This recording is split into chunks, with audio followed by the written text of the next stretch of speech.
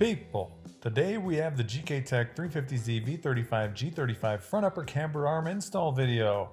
This is the box. What do you get inside? Well, you get a complete ready-to-go set of arms for your convenience. These will come with the dust boots as well if you'd like to slap those on. You also get a handy set of instructions with the lengths in case your internet goes down and you can't watch this amazing video. This is the arm in question if you didn't know. Start by removing the split pin, then remove the ball joint nut, and then give it a whack with a hammer.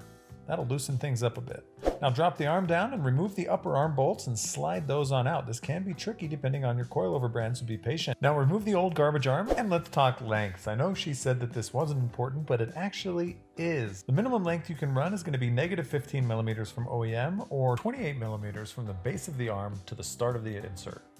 As with all of our fine products, we recommend starting at OEM length and adjusting from there, with OEM length being 53mm measured the same way as before.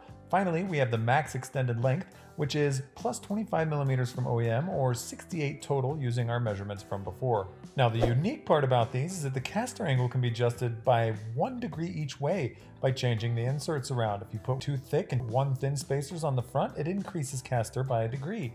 If you put 2 thick plus 1 thin in the rear, it decreases caster by 1 degree. Since it's already in, wind the upper bolts in, then torque those johnnies down to the specs shown on the screen. Move right along to installing the upper arm insert, place the top into the knuckle, then fit the knuckle into the upper camber arm. Thread on the bottom nut. Now apply thread sealer of choice to the upper bolt, then go ahead and thread that sucker on down. Now's the time to secure that thread locked bolt and zap down and torque the bottom nut to 90 Nm or 65 foot-pounds. Then hold the bottom nut and torque the top nut to 70 Nm or 52 foot-pounds. Now is the time to make sure both of these bearings are aligned properly. As with all of our products, they should be not cocked to the right or left, but running centrally, straight up and down, as shown in the center pick. Now that they're straight, slap a wrench on and lock that locking nut down. That's it, you're done. Go get an alignment and make sure while you're in the waiting room to subscribe to these two guys' YouTube channels. It's the least you could do for us bringing you all these epic videos. You can install these, have a pro do it, and reach out with any questions. This has been Officer Dan, Johnny Caps, and Regular Zach. Until next time,